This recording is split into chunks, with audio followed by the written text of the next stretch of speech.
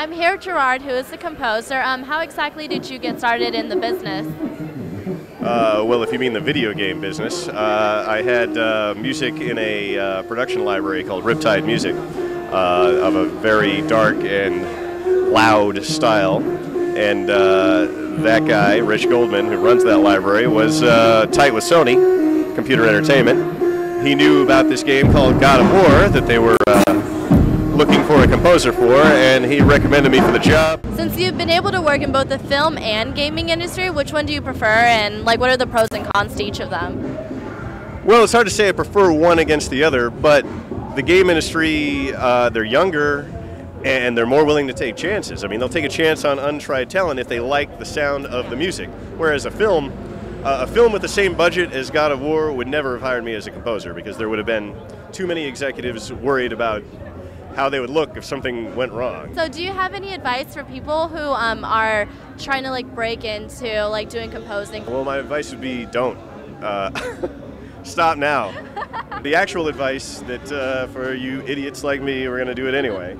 As far as games go, you should go to the game developers conferences all the time. Save your money, spend it on that. You should also, you're going to have to spend a lot of money on gear, and you're going to have to write music. Come and talk to guys like me, talk to the other guys.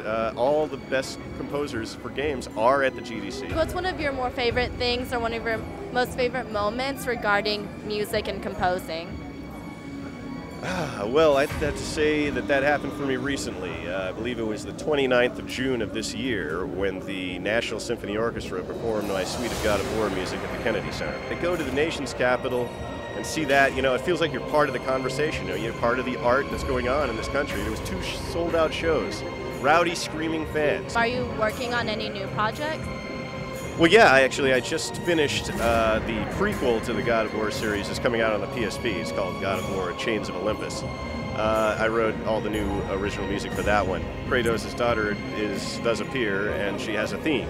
So I actually got to write a theme for her that is quite a bit lighter than anything I've written in the God of War series so far. So for that, I'm grateful. I did just get hired on a big MMO that I just can't talk about it, and I'm sick about it. I'd love to tell you because it's a really cool one and it's going to be a whole lot of fun.